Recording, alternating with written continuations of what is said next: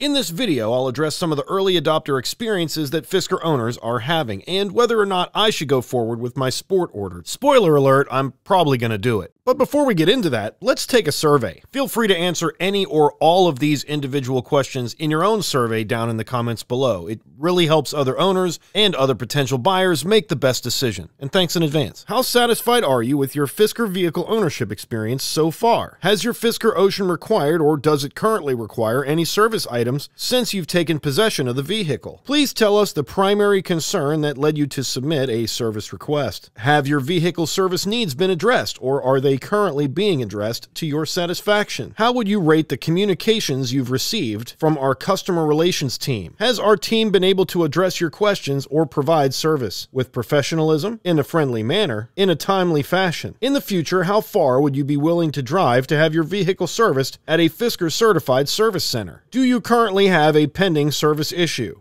And do you have any additional comments, suggestions, or feedback regarding Fisker's vehicle service? Let me know your responses in the comments below. Now let's talk about the early adopter penalty. The term early adopter is not one size fits all. It's not a knit cap, for example. I have two vehicles that will never have a service center in my state. Is that risky? Does it make me an early adopter? I have a massive solar panel array in my side yard. Is that risky? Does that make me an early adopter? I have a lithium backup battery that will run my entire house for a day in a closet in my basement. Is that risky? Does that make me an early adopter? Is this the definition of early adopter? A person who embraces new technology or tries a new product before most others? Or is the definition of an early adopter someone who is willing to suffer extreme penalty in order to be the first to do something? If hundreds of thousands of people do something in one state because there are cosmic incentives, but only a few hundred in another at the same time because there are fixed specific penalties, is the person among a few hundred an early adopter? Or is early adopter simply a term that people use to brag about having things that others don't? I think early adopter can be a feeling. You are the only person in the room, in the building, in the area doing something, because what you are doing is simply that new. And that feeling can be bad or good, depending on the current circumstances.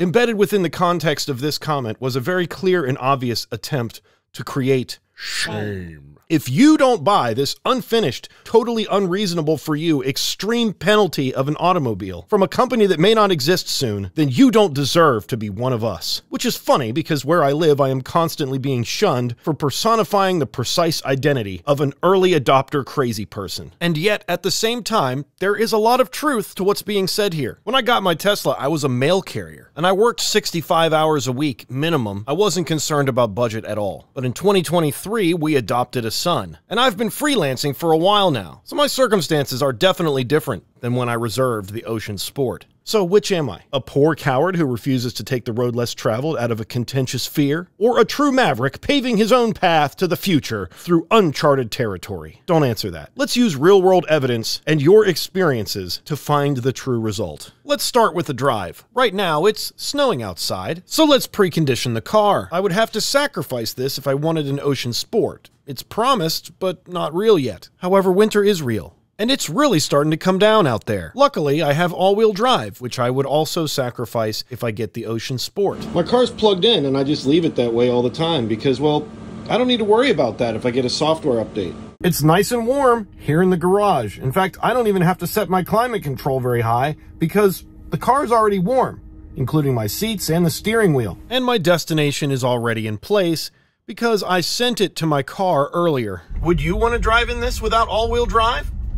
I sure wouldn't, but at least I know if something happens, I can record it and then watch it later. I had no alerts or chimes or anything like that during my entire drive. It was quiet, comfortable. Oh, and look, Ma, no hands. And if this company truly has 65,000 reservations, then why is one of the first 15,000 a model that is not only not homologated for the country it is about to be sold in, but also the least profitable of all the models? Don't get me wrong, I love the Fisker Ocean, but the reason I made this channel is because every person's experience is going to be different, including mine. You may have a really old car that you're switching to an EV, and the Fisker Ocean is going to be a great performer compared to it. But how can I recommend, let alone go through with the purchase, when I'm recommending you do the best thing for you as far as an EV, and the Fisker Ocean for me isn't the best thing as far as an EV?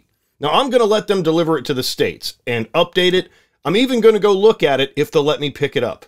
I'm concerned about the delivery because of the registration papers. I'm concerned with the registration because a third party is registering it. And I'm concerned with the service experience because I live at least 300 miles from anyone anywhere who's going to be able to come and see a Fisker Ocean. So, it's still coming, and I'm going to do the best I can to give it every opportunity and take delivery of it. But I want to know about your Fisker Ocean experiences. You guys have been great about sharing your experiences with me, both at adamsevreviews@yahoo.com and down in the comments below. If you'd like to do either, please keep your experiences coming.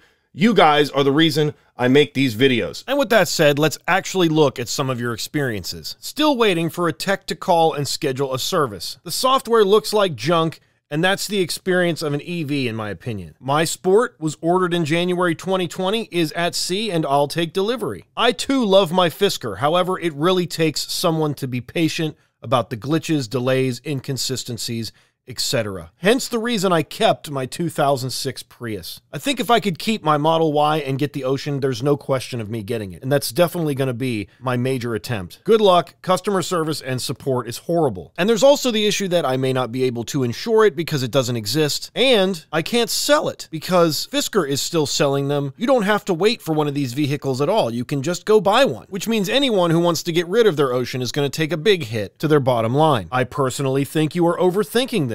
I have 4,400 miles on mine and am loving it. I'm just mad I didn't get the interest rate you could get. And that's another thing. I got a 2.9% APR on the Model Y because that was the industry standard at the time. I canceled my Sport a month ago, I bought a Model Y, and I love it. It's not unique, but everything works. There is no guarantee it will ever be fully done. Why would you pay full price for that? I'm not at all impressed with the Fisker Ocean 1, so many glitches in my first 6 weeks of owning. 8 weeks is a long time and a lot can change. I'll be frank with you, there are no two owners who have the same experience. All you have to do is follow Fisker's stock price. The company will not survive. And that is the Fisker early adopter penalty. And because it's the holidays, I really want to let you guys know that I'm so thankful you found value in my channel and the content I produce. If you think that the content I produce is valuable and want to continue to support the channel, you can now join the YouTube memberships. You'll get early access to every video. It's only $2.99 a month. And if you're not familiar with the YouTube memberships, which is at the bottom of this video, if you're watching on a smart device, then you can always go to patreon.com/a/304, where I am also beginning early access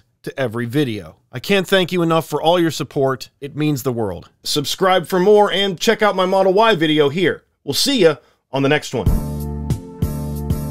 Hey, smash the like button. Thank you.